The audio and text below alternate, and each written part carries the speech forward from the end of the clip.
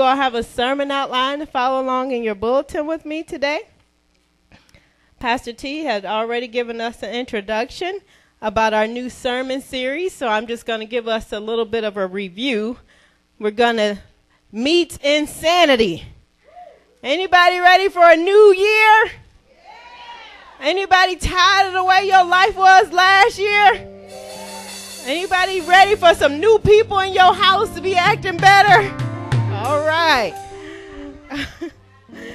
Sometimes you might have felt like you was insane, huh?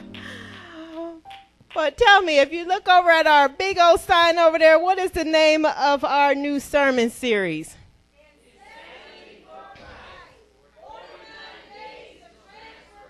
Praise God. 49 Days to Transformation. And we have a lot of materials that will be going along with this sermon series. So we want you all to be able to keep up, and we've helped you out with this card. Everyone should have this card. Take your card out and hold it up. This is your card, so you'll know everything that's happening over the next 49 days. On the darker side, the black side of the card, those are the weeks and the titles for each sermon message. On the white side of the card is our challenges and what we will be actually doing. So what does that say for week number 1? Get devotional. All right. So Pastor Toby showed you the devotional.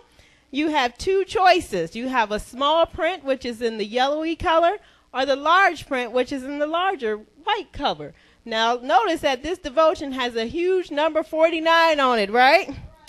Why I say that is because you also have to pick up your Bible study guide. And it looks very similar to the large print, except it doesn't have the big 49. It's a smaller 49 on the front. So make sure you pay attention to pick up the correct information. Now, saints, we're asking that everyone get engaged. Say, get engaged. We want everyone to read the devotionals every day. And we also would like you to get involved in actually doing the Bible study. Now, I believe it's a list of all of the Bible study classes that we offer with addresses and all the information you may need. Now, I know some of you all are sitting there saying, but Pastor Kelly, even though y'all have all these dates, I still can't make it to Bible study. Well, can you take this packet home? Yeah. All right. Well, we want you to do it at home.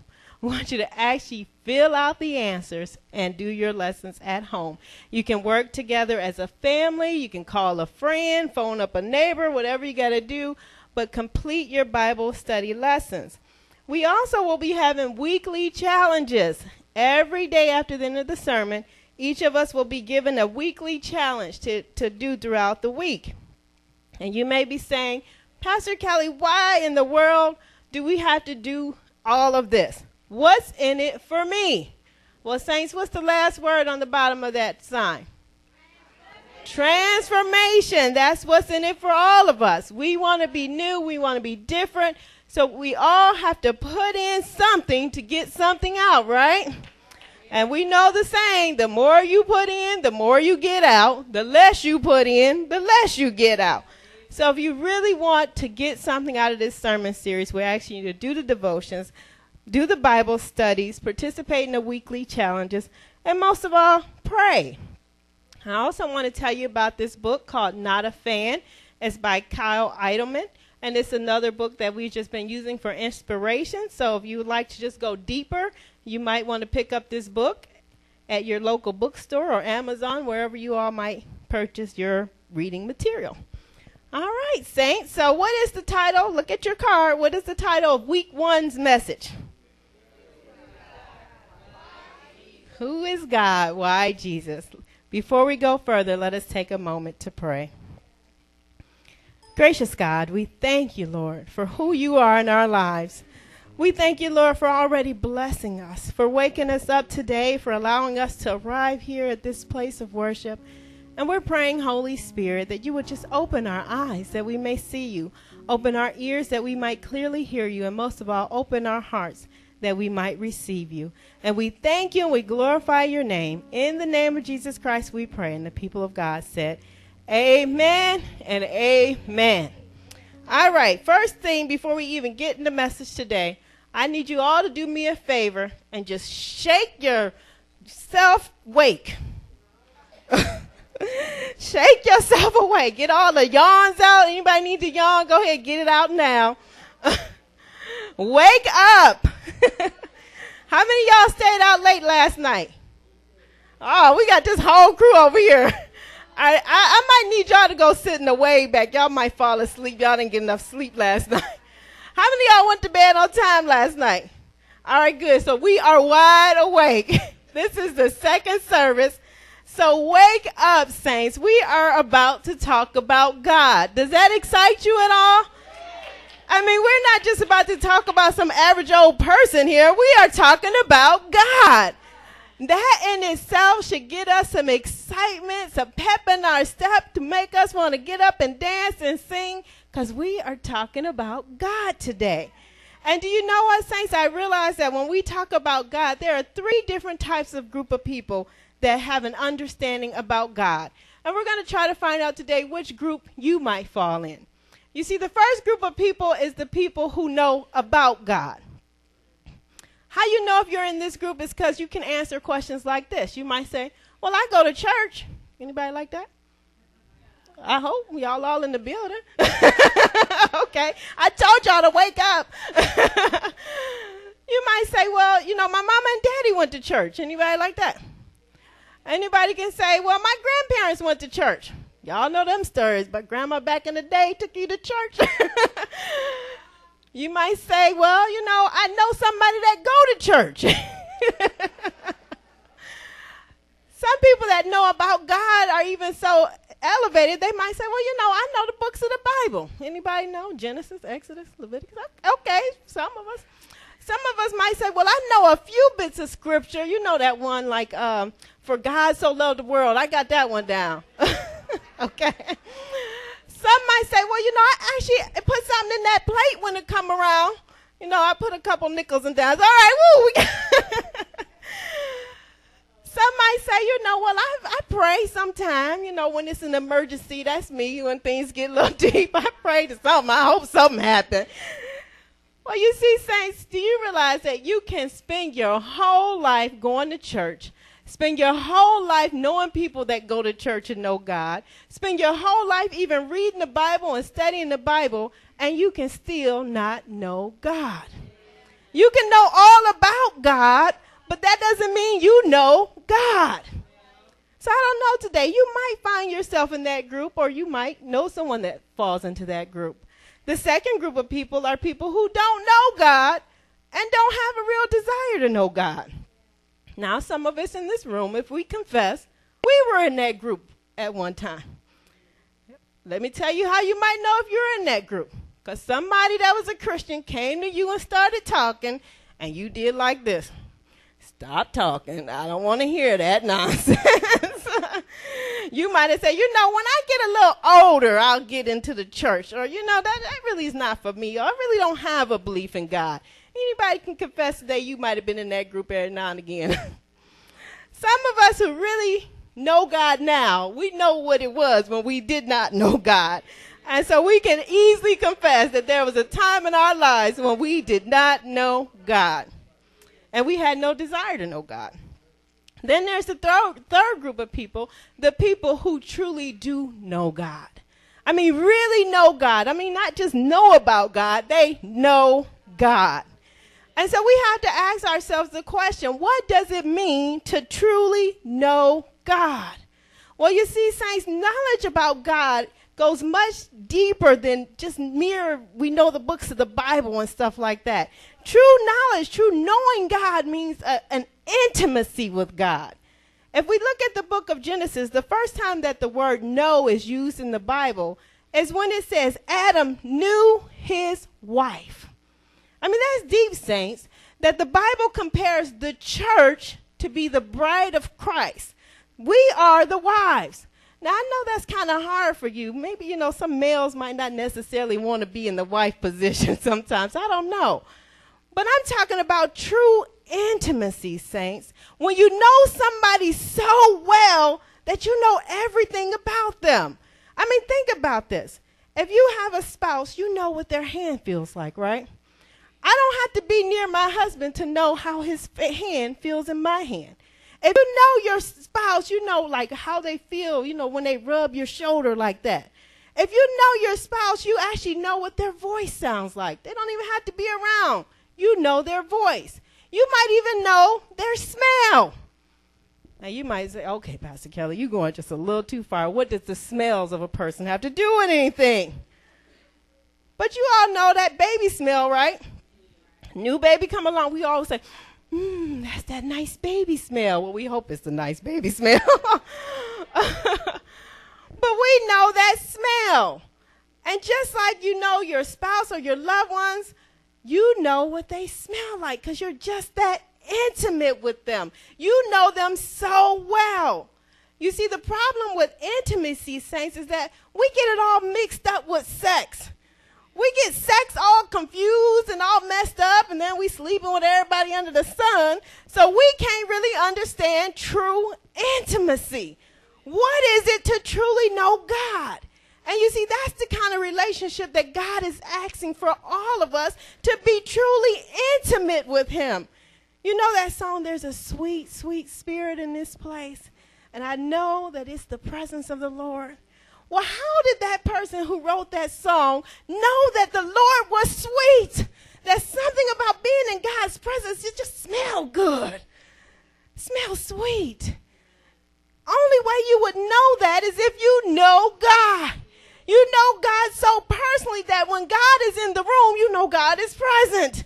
You know what it feels like, what it sounds like, even what it smells like. It even changed the expressions on our face. Amen. You see, God wants us to be so close to God that we truly understand what it is to know God. And I want you to know today, saints, that I'm not trying to sell God to you.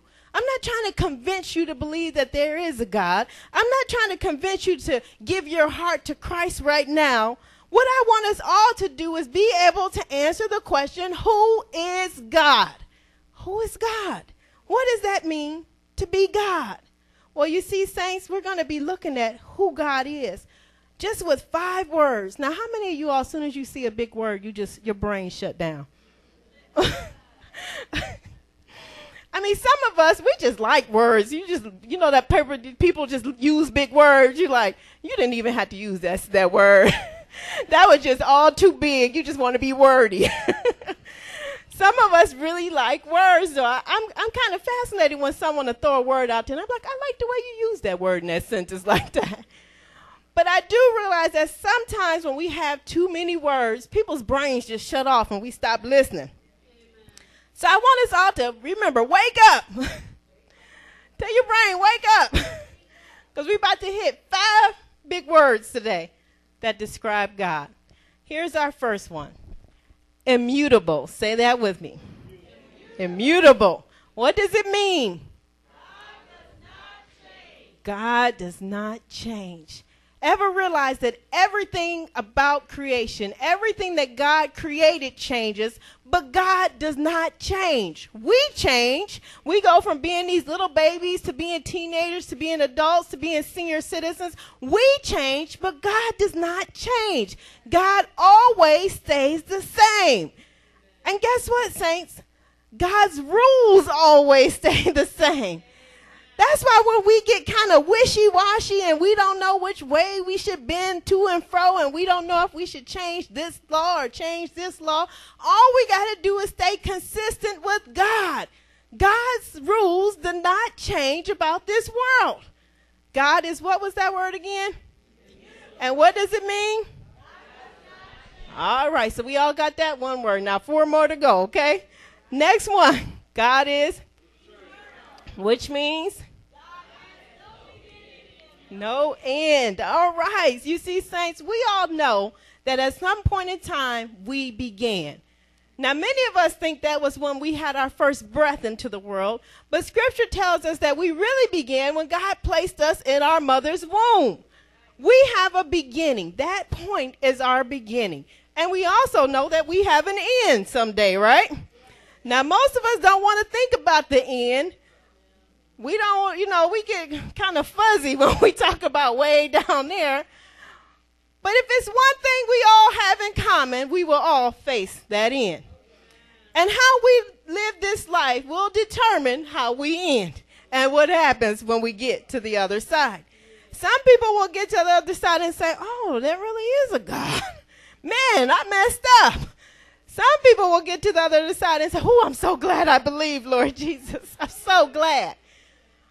But you see, God is not like us. God does not have a beginning when someone placed him in the mother's womb, and he doesn't have an end. God is eternal, having always been. What else? What word was that? What was the first word? Second word? Oh, y'all so smart. What's the third word? Omnipresent. And it means God is everywhere. I mean, just think about this, saints. Right now, God is here present with us right now in Glenville New Life. God is also down the street at their church worshiping them. God is around the corner. God is on the corner standing outside with the people outside. God is way over at Calvary. He's in Cleveland. He's all throughout Ohio. And then he leaves Ohio and goes over to other nations. I mean, saints, God is everywhere. But you see, saints, for some reason, because we're limited, we don't think God can be everywhere.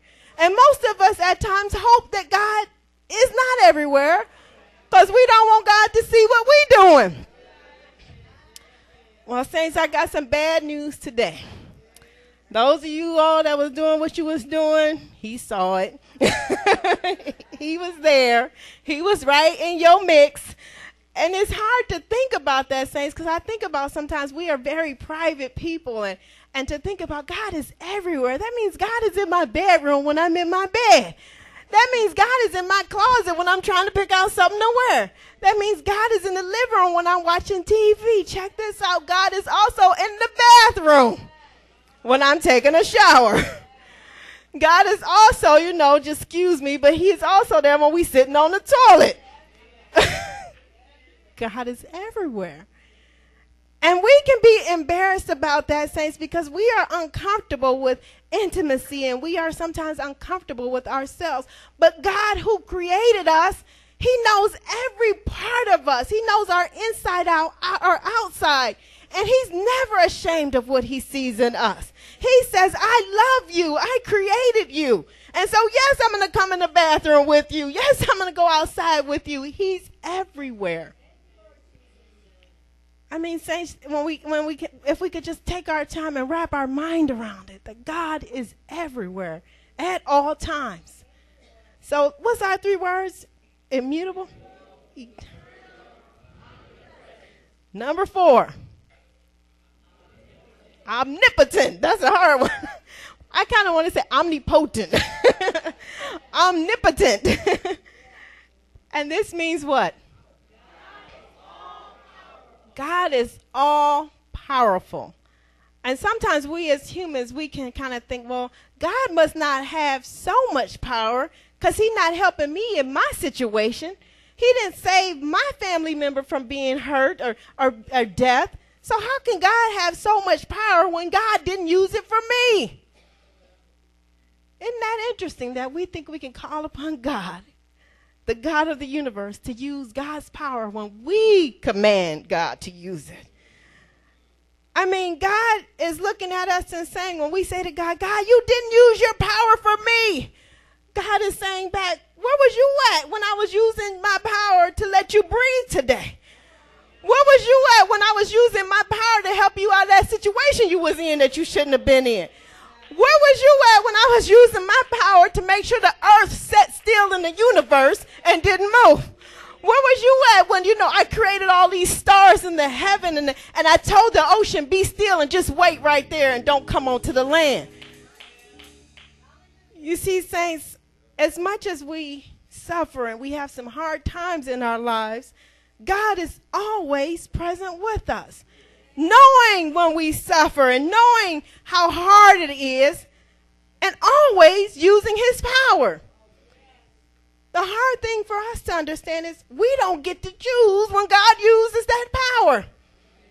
Wouldn't that be nice, though? We could just say, hey, God, come on, do this for me right now. Drop down some money, a couple cars, better relationship, better kids, better parents. You know, I want to look a certain way. Help me out, Lord. But it just doesn't work like that.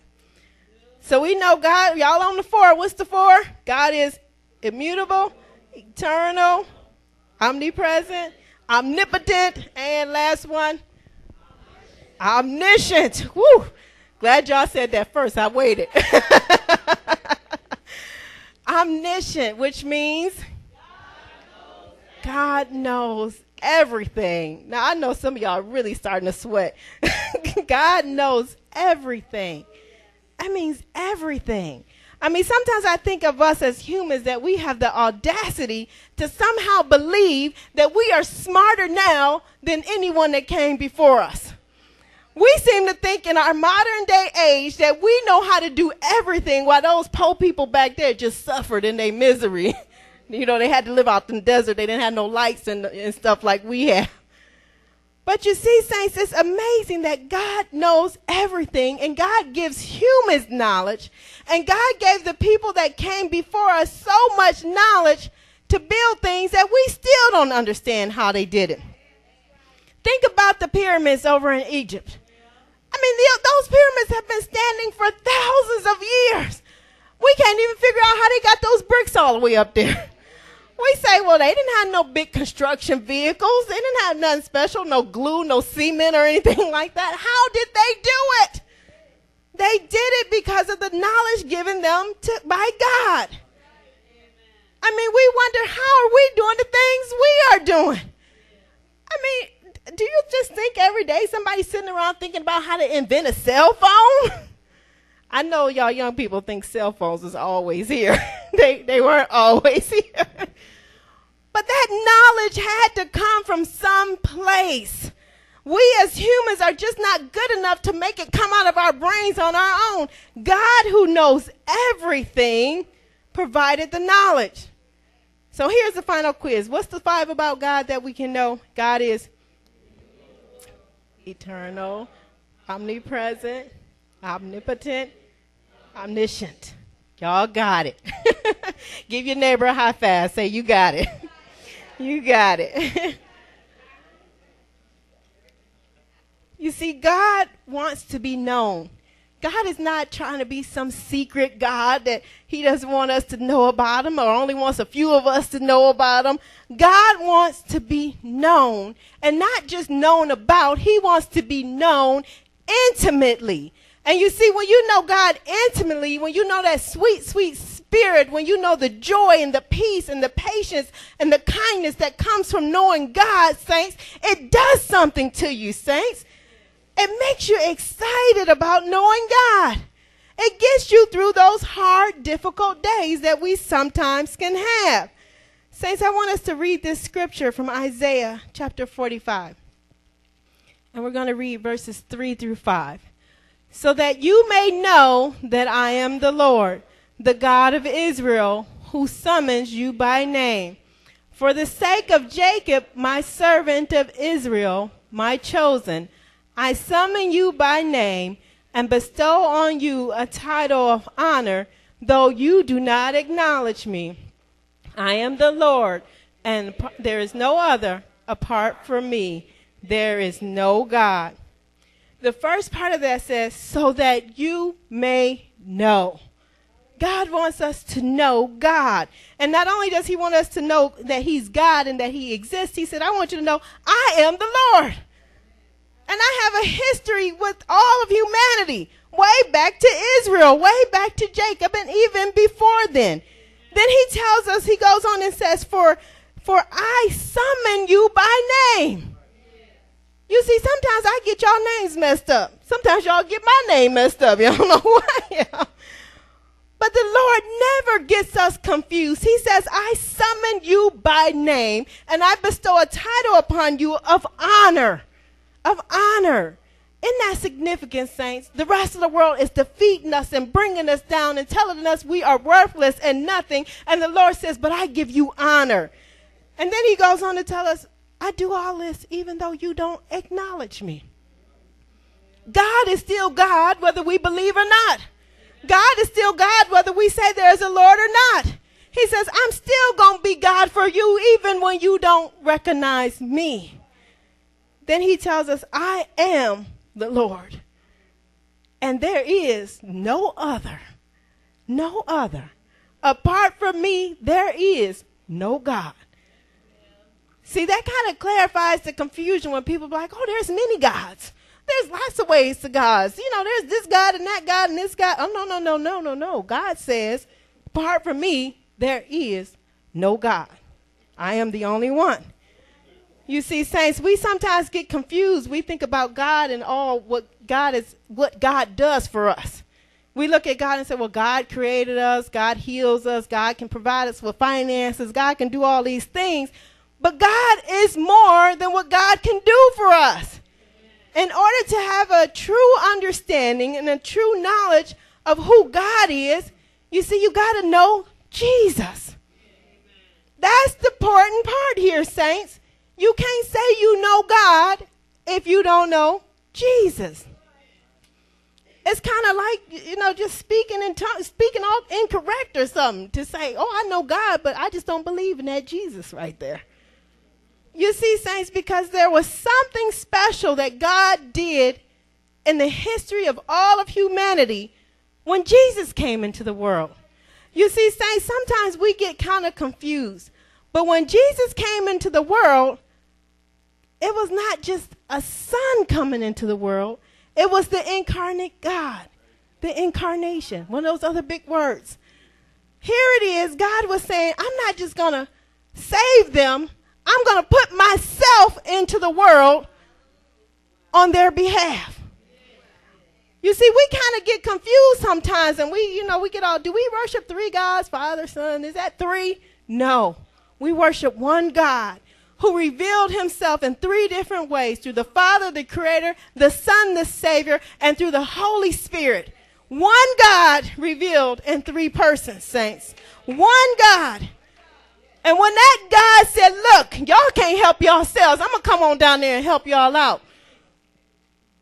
And he saved all of us. He changed history like no other. Check this out, saints. Before Christ, it was called BC, right? Everything before Christ. Everything after that was after Christ, right? Now, I don't know about you, but I never saw no BK, no before Kellie. I never saw a BT or before Toby. I never saw a BU or before you. It's before Christ and then everything after Christ.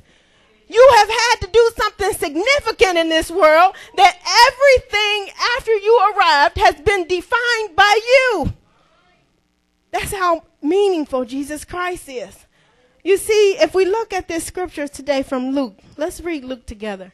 It says, the Spirit of the Lord is on me because he has anointed me to proclaim good news to the poor.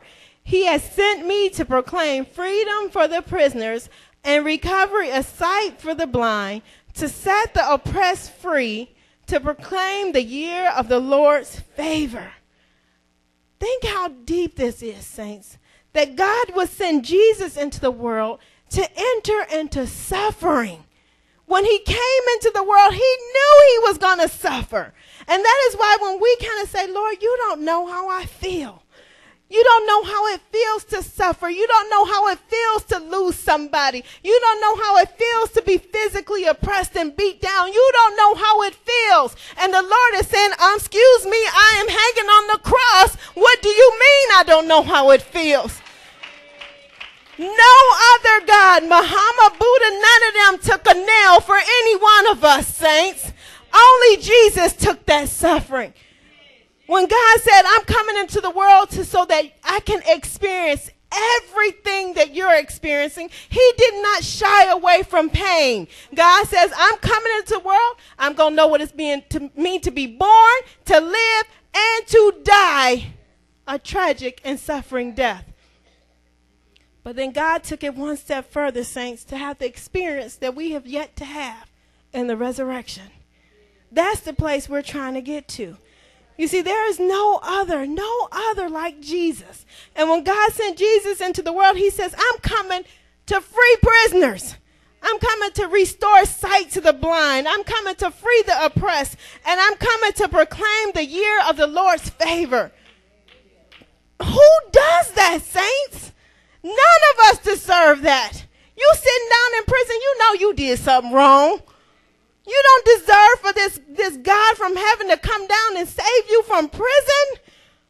I mean, most of us, we think about those people that suffer with physical disabilities like blindness and deaf or legs or whatever it is, but we don't enter into their suffering. Here's Jesus coming and said, I'm coming to heal you. I'm coming to be a part of you. And then those that are oppressed. I mean, sometimes we think as black people, we got it bad. But it's always somebody that got it worse than us. And God is so concerned about us. He says, I'm coming to set the oppressed free.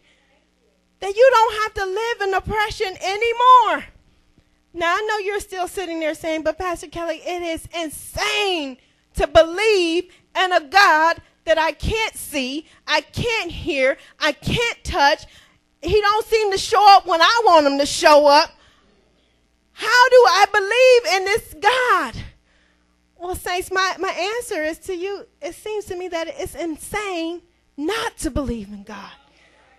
It's insane to think some kind of way all this stuff just happened.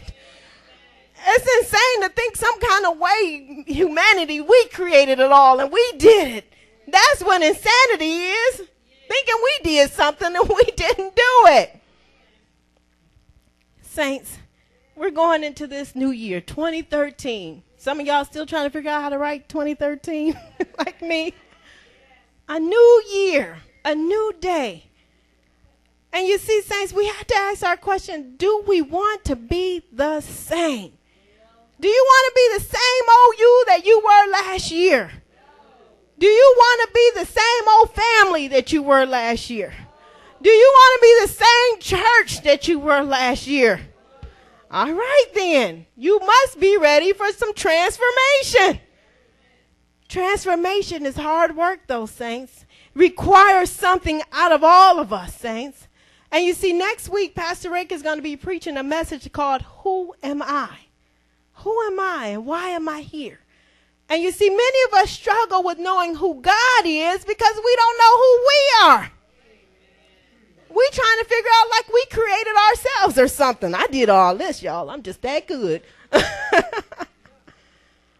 we have to have an understanding of who we are that we would know who God is better. And so, saints, this is a true challenge for the next 49 days. For the next 49 days, just dive in deep.